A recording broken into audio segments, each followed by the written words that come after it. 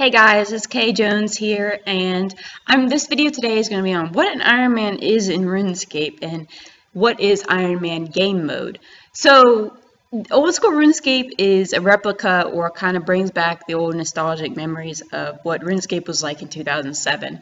But the whole thing of Ironman wasn't actually a thing or a status or type of game mode back in 2007. It's something that they added to the game later on, and in fact, they've added a lot of things to this game that a lot of people are not familiar about.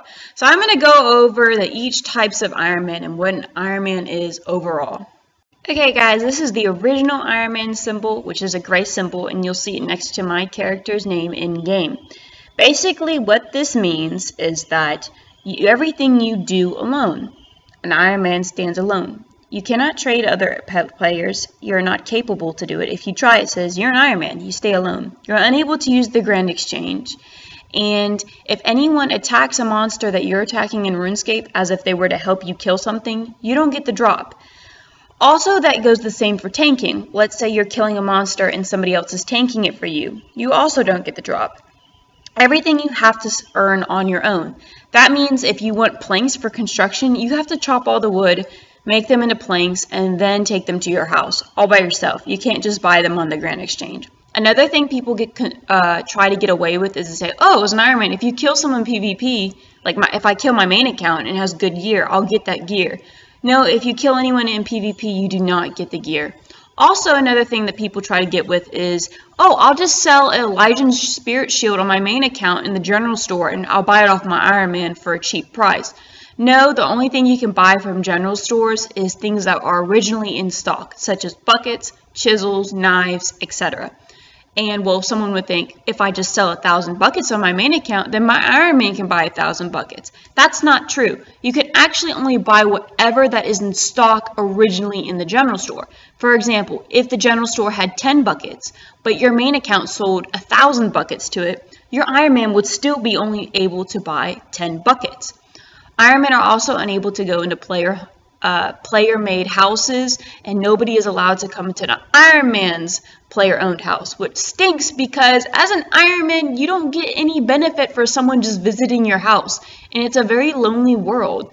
But at the same side, everything is it's so exciting, and it feels so self-worth because any little drop that you get on the game is incredible because you earned it on your own. Okay guys, so I showed you what a regular Ironman symbol looks like. There are three types of Ironman in RuneScape. Regular Ironman, which I showed and explained, Hardcore Ironman, and Ultimate Ironman. Hardcore Ironman and Ultimate Iron have the same perks as a regular Ironman, except that there's a catch. This is the symbol of a Hardcore Ironman. It's the same as a regular Ironman except that it's red.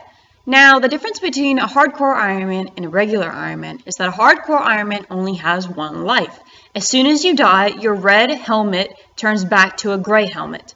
Also, you start off on Hardcore Ironman on a separate high scores, and you continue going up in ranks for as long as you are alive and gaining your skills. As soon as you die on your Hardcore Ironman, you leave that high score ranking and you go back to the regular Ironman ranking system. Okay, so I know you guys are probably like, whoa, that's not cool. What if I lag out? I DC a lot on RuneScape. What if I die? Well, if you die because of a disconnection or a lag, you still die and you lose your symbol and your rank and you go back to a regular Ironman. This is a really popular Reddit post of a Hardcore Ironman dying to a level 2 cow. Yes, you can still die to level 2 cow. Basically, if you start a Hardcore Ironman, just realize that you're going to die eventually in the game and just try to survive as long as possible. This white helmet symbol is for an Ultimate Ironman. It's the third type of Ironman that you can play in old school RuneScape. In my opinion, this is by far the hardest game mode you can play. Basically, it's the same as a regular Ironman, except that you have no bank.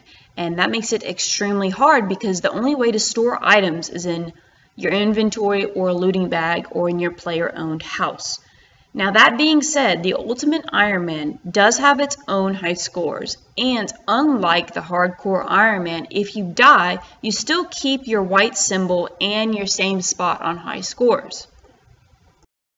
Alright guys, I hope this video helped y'all understand what an Iron Man is in RuneScape and what you're getting into if you decide to play this game mode.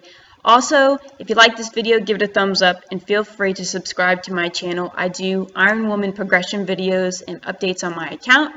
I also do Iron Man guides, also in RuneScape general guides, and I do a lot of in real life videos as well. Thanks for watching, guys.